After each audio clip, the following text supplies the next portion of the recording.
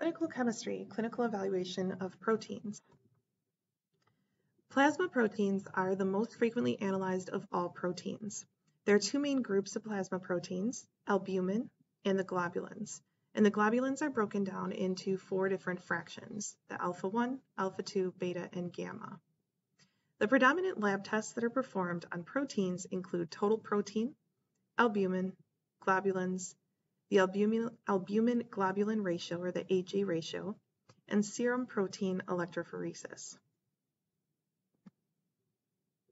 This is a table showing some common plasma proteins and their characteristics.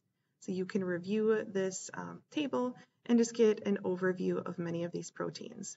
I will be giving some more details of some of the proteins, and as the course progresses, we will be talking about more and more of these proteins and their clinical significance to certain organ systems. To begin with albumin, so we have prealbumin, which is a transport protein for thyroxine and triiodothyronine, so those are the thyroid hormones. They're used clinically to assess nutritional status. And then we have albumin. Albumin is the most predominant plasma protein, so it's 52 to 62% of all plasma proteins are going to be albumin. It regulates osmotic pressure, so that allows us to retain water in the body and helps regulate fluid balance, and it serves as a transport protein. A decrease in albumin is seen in liver failure, malnutrition or malabsorption diseases, nephrotic syndrome, and severe burns, while increased levels typically have no clinical significance. The globulins, like I mentioned, are broken down into several different fractions. So the alpha-1 fraction includes alpha-1 antitrypsin. This is increased in acute phase in pregnancy, and it's decreased in neonatal emphysema. Alpha-1 fetoprotein is increased in the amniotic fluid and in the maternal serum of women that are pregnant with babies that have neural tube disorders, such as spinal bifida. It's also a liver cancer marker, and it's decreased in maternal syndrome with women that are pregnant with Down syndrome babies. There are several other globulins listed here, and like I mentioned, we may talk about these in a little bit more detail as the course progresses. The alpha-2 fraction consists of haptoglobin, and haptoglobin binds free hemoglobin. It's increased in nephrotic syndrome and decreased in transfusion reactions, hemolysis, and liver disease. Ceruloplasmin transports copper. This is increased in pregnancy and decreased in Wilson's disease. And then macroglobulin is another one. The beta fraction includes transferrin, which is a carrier protein for iron. Lipoproteins are carrier proteins for lipids, and then several others are listed here. C-reactive protein is typically elevated in inflammatory reactions. Complement can be elevated during certain types of infections. So, as I mentioned, we'll be going through these in a little bit more detail as the course progresses. In the gamma fraction, we have the immunoglobulins. Immunoglobulins come in 5 different classes: IgM, D, G, E, and A. And immunoglobulins themselves have a typical structure of 2 heavy chains and 2 light chains. So if we look at this sample immunoglobulin over here, the heavy chains are the longer chains that are found on the inside, and the light chains are the smaller chains that are found on the outsides. In addition, inside of this fraction, you may find paraproteins. Paraproteins are polymers, monomers, or fragments of immunoglobulin molecules. And Bence-Jones proteins are going to be the light chains of amino acids that are found, immunoglobulins that are found in urine. In general, immunoglobulins can be elevated in chronic inflammation, cirrhosis or viral hepatitis, collagen diseases, and monoclonal gammopathies, such as multiple myeloma. They're decreased in immunodeficiencies. Other proteins of importance that we can measure are listed here, and some of these we will discuss later on.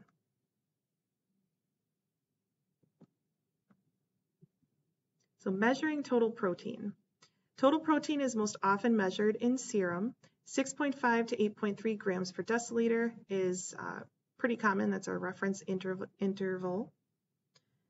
We can measure this using the Kaldal method, which is not commonly used anymore, but basically proteins are digested and then we measure nitrogen. The Biuret method is pretty common, and we do use that one most commonly. Violet color is produced when copper in the Biuret reagent binds to peptide bonds, and then we can measure the color change. And then there's also dye binding. Albumin has the highest dye binding capacity, but we will mix the protein with a particular dye. The charged protein binds to the dye and it changes the absorbance of the dye, and we can measure that absorbance change.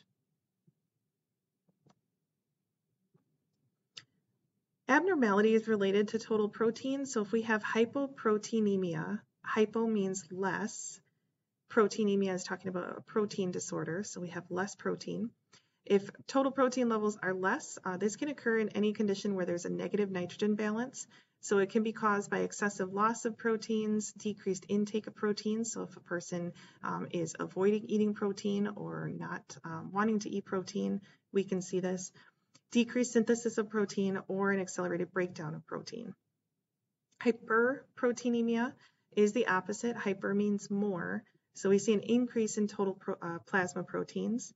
This occurs during dehydration when the concentration of proteins is elevated due to decreased volume of solvent water.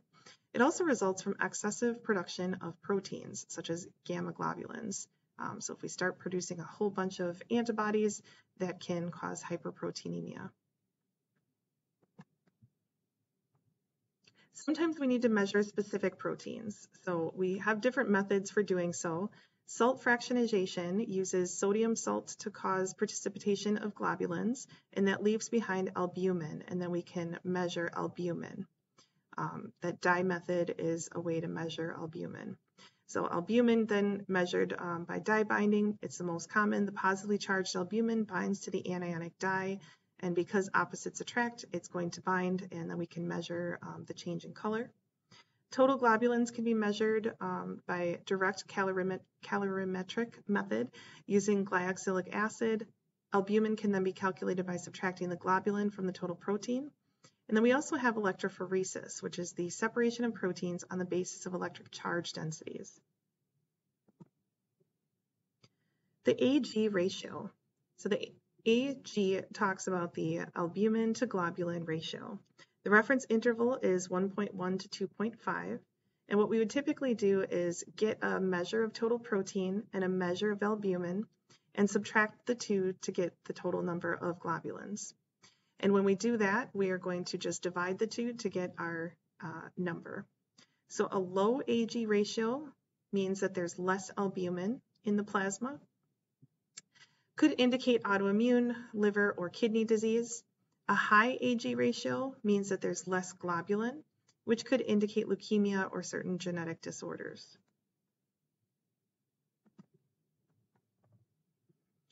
So now I'm going to talk a little bit more about serum protein electrophoresis. Proteins are amphoteric, which means that they change their charge based on the pH of the environment that they're in. The isoelectric point, the PI, is the pH at which the protein has no net charge. Every protein has an isoelectric point, and it's a little bit different for each protein. But when we put that protein in that isoelectric point or in that particular pH, it's not going to have a charge. It's going to be an uncharged protein. If the pH is higher than the isoelectric point, the charge of that protein becomes negative. If the pH is lower than the isoelectric point, the charge of that protein becomes positive. So for protein electrophoresis, an alkaline buffer, so alkaline, we're talking about a base, so it's going to have a higher pH. It's going to cause the ionization of the carboxyl groups. So if you remember the basic structure of the amino acid, we have the amine group and the carboxyl group, that's COOH. And that's going to produce a negative charge. So we are putting it in an alkaline buffer. So we're increasing the pH of the environment of that protein that causes that protein to have a negative charge. Then we're going to apply the samples of that protein to a chamber that's close to the cathode. So I'm just going to skip ahead to show you what this kind of looks like. So we have an electrophoresis chamber We have one side that has the cathode, which has a negative charge. We have another side with an anode that has a positive charge. And this is a pH of 8.6, which means it's alkaline, or it's basic, because it's high. So because it's basic, our protein now has a negative charge. So we're going to load our protein samples into these wells, and these negatively charged proteins are going to be next to the negatively charged cathode. Opposite charges attract, like charges repel.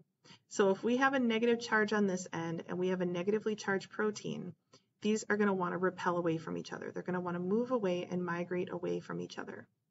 We have the positive charge over here.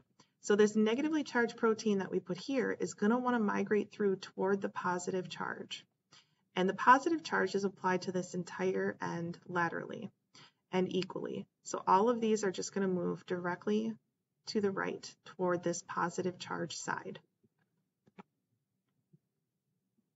So again, the support medium is connected to two electrodes and current is passed through the medium to separate the proteins. The speed of the migration depends on the degree of ionization of the protein at the pH of the buffer system, in addition to the size and shape of the protein, the temperature, the electric field strength, and the buffer that was used. So once we apply the charge, the proteins are going to migrate through, and then we're going to get a particular banding pattern for that sample. Once we have that banding pattern, protein fractions are going to be fixed by immersing the support medium in an acid solution, and that's going to denature and immobilize the proteins. And then proteins are going to be stained, and they're going to appear as bands on the support medium. The membrane is going to be inspected visually or with a densitometer. So this is what the densitometer will do. There's a lamp, light goes through the filter, it's going to hit the sample, and then there's a detector which is going to produce a scan image. When we start to look at the densitometer scans, this right here is normal.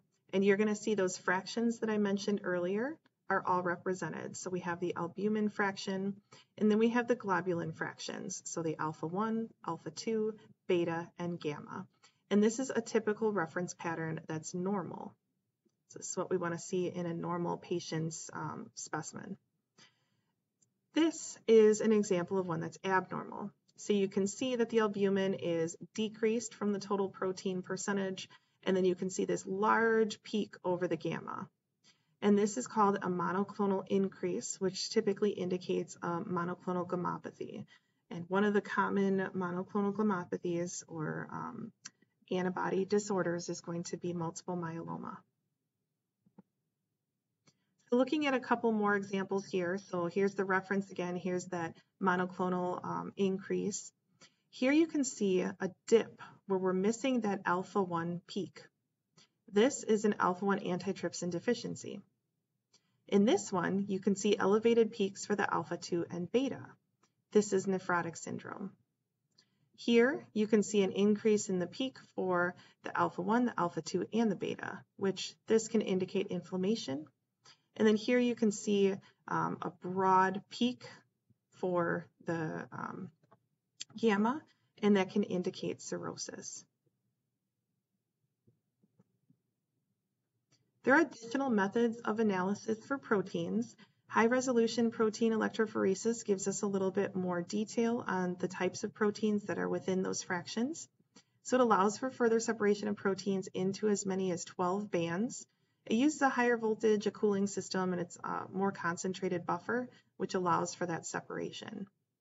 There's also capillary electrophoresis, which involves the separation of molecules in silica capillaries.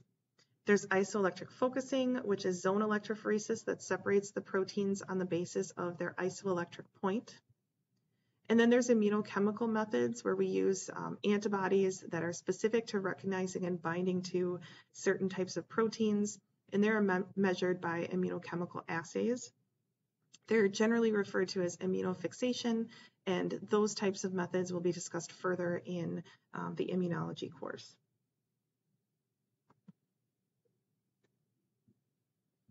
Proteins in other body fluids. So urinary protein, when plasma proteins appear in urine, it's because they have passed through the renal glomerulus and have not been reabsorbed by the renal tubules. Protein in the urine is not normal. So when we see protein in the urine, that's usually a red flag. If protein's in the urine and a woman is pregnant, that could indicate some blood pressure disorders, and further tests need to kind of look at preeclampsia and other types of things that could be going on. Methods of measurement: qualitative with reagent test strips, precipitation, dye binding, immunochemicals. So there's different methods that we've already referred to previously in this lecture. Cerebrospinal fluid proteins. Abnormally increased levels occur in conditions in which there is an increased permeability of the capillary endothelial barrier through which ultrafiltration occurs. So if we get a lot of protein in there, that's not good. That could include bacterial, viral, and fungal meningitis, a traumatic tap, multiple sclerosis, an obstruction, a neoplasm, which is some type of new growth, disc herniation, and cerebral infarction or a blockage. So now that we've learned a little bit about proteins in other body fluids, we're just going to kind of evaluate all of the different ways that proteins have relevance to human health. So this concludes the lecture on proteins and amino acids, and next up we'll be talking about enzymes.